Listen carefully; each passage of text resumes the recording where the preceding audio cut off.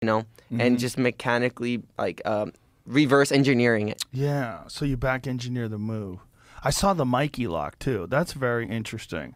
That's a really interesting leg lock. I watched you demonstrate that, and I was noticing there was a lot of people that were like legit black belts that were like, oh shit, like that really works. Like there's something to that. Yeah, using your neck instead of your armpit. Yeah, it's kind of wild. It's just so interesting how in jiu-jitsu we could alter positions with our body, and just instead, like a heel hook, so people understand, is using your armpit. So what I figured out was using my neck instead of my armpit, which is also like a pit, and then it's the same efficiency as a heel hook. Yeah, and it really works. Yeah. And you just invented that. Yeah. I was training and just figuring out different ways to control the foot to get to a heel hook. And then people started tapping when I was doing this, and I didn't even know I had a submission. And then I was like, oh my God. And then that became a submission. Wow. That's pretty wild. Have you done that with other moves? That's typically how it happens. I'll be training, and then I'll subconsciously do something, a movement, and then I'll be like, what just happened? And then we'll break down what I did, and then we'll discover positions. It's creativity. Jiu-jitsu is an art, right? Yeah. So there's a form of creativity to it and discovering things in the art. It really is an art, and it's an art that is very much appreciated by people who practice the art, and it's kind of hard for people who don't practice the art to appreciate it because they don't understand it. When I first started doing commentary for the UFC, one of the biggest challenges was explaining jiu-jitsu in a digestible way. Like when the fight would go to the ground, a lot of times people would boo or they didn't know what was going on. And so it was my job to try to explain the progression.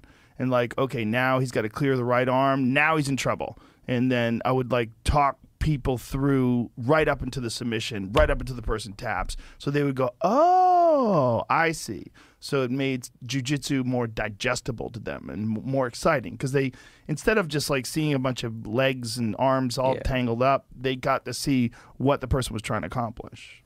Yeah, like even my friends that started jiu-jitsu, they all start, they're like, oh, I want to do UFC or MMA. And then they go to the gym and they look at the jiu-jitsu stuff. They're like, no. And they'll do Muay Thai, right? And then they'll just keep seeing the jiu-jitsu class. And then one day they'll try jiu-jitsu one time. And then they switch to just jiu-jitsu, no Muay Thai. Yeah, well, it protects you from brain damage, too. The thing about the problem with Muay Thai and all so these much other impact. Things, it's a lot of impact. Even if you're just sparring light, you're still getting touched.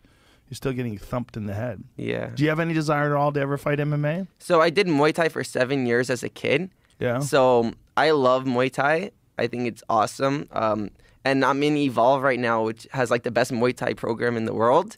So I'm interested in it, and maybe in the future if I keep learning. But again, brain damage sucks. Yeah. But if I could take minimal damage, I don't know. But the problem is, like, can you? Is it possible to take minimal? I think about running into someone who's as good at striking as you are at jiu-jitsu.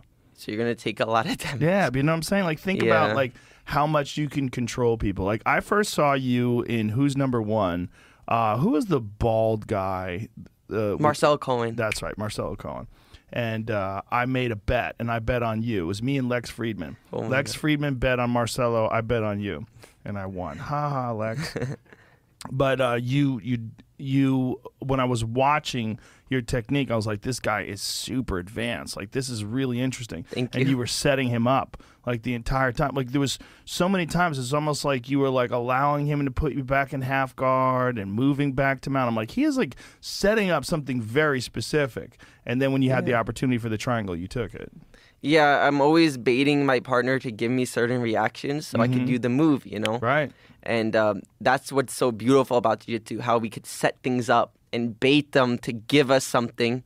Yeah. The problem with you going into MMA is like you could find someone who's like that, but with striking. Yeah.